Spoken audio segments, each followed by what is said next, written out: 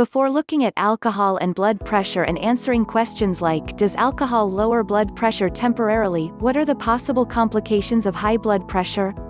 High blood pressure is a common condition in the US, and it's linked to many things such as obesity, certain medications, and other lifestyle factors. High blood pressure is manageable and can be reduced by making changes in your lifestyle and often medications as well, but what if it goes untreated? High blood pressure that's not controlled can cause heart attacks, stroke, and heart failure. It can also lead to kidney failure, vision loss, angina, and something called peripheral artery disease. If your blood pressure is too high for too long, it can cause damage to your blood vessels, and that can cause tears in artery walls. Not only are you at risk for serious and often deadly conditions, but it can diminish your quality of life. It's important to learn what factors in your life influence your blood pressure and take steps to keep it at a healthy level. There are ways you can control your blood pressure even without the use of medicine to reduce the risk of outcomes like heart disease.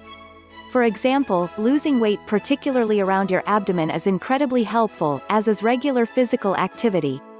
A blood pressure-friendly diet should include whole grains, vegetables, and fruit, and it should limit saturated fat and cholesterol, as well as sodium. So, what about alcohol and blood pressure? Does alcohol lower blood pressure temporarily, or is the effect quite the opposite? Alcohol and blood pressure. If you're looking for ways to be healthier, you should consider the link between alcohol and blood pressure. Alcohol can be good for your health, in very limited amounts. Does alcohol lower blood pressure temporarily? Alcohol can possibly lower your blood pressure by 2 to 4 mm Hg, in extreme moderation. However, the positive effects of alcohol and blood pressure are quickly lost if you drink too much.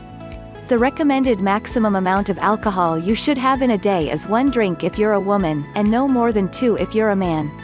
If you're a man older than age 65, the recommendation is no more than 1 drink a day as well.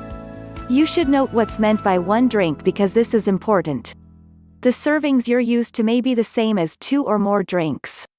In terms of alcohol and blood pressure, a serving would be 12 ounces of beer, 5 ounces of wine, or 1.5 ounces of hard liquor. With alcohol and blood pressure, if you drink more than this, it can raise your blood pressure by several points, and you may also reduce how well your medications are able to work for treating high blood pressure. A lot of people are also under the impression that red wine is a cure-all healthy alcoholic drink, particularly regarding heart health and things like blood pressure. It's true that red wine can have some health-related benefits, but again, only in moderation. If you're concerned about your blood pressure, you shouldn't try to self-medicate with alcohol. Instead, you should follow the recommendations of your physician or healthcare provider. Summing up, does alcohol lower blood pressure temporarily? As research has come out showing that drinking alcohol in moderation may have benefits regarding heart health and lowering blood pressure, people have started asking, does alcohol lower blood pressure temporarily? The answer is no, not necessarily. Drinking in extreme moderation may have benefits for your blood pressure, but with alcohol and blood pressure, that word moderation is very important. Moderate drinking is defined as having no more than 1 drink a day if you're a woman or a man over the age of 65, and no more than 2 drinks if you're a man younger than 65. If you drink more than that, alcohol can have a detrimental effect on your blood pressure. It's also important to note with alcohol and blood pressure that drinking can reduce the effectiveness of any medications you take. If you binge drink in 1 sitting, it can temporarily raise your blood pressure levels, and if you're a chronic binge drinker, these increases can become long-term. If you're a heavy drinker and you cut back, you can significantly lower your blood pressure, although you might not want to stop suddenly, because that can actually cause a spike in blood pressure. Instead, if heavy drinkers want to lower their blood pressure, they should consider slowly tapering their use of alcohol.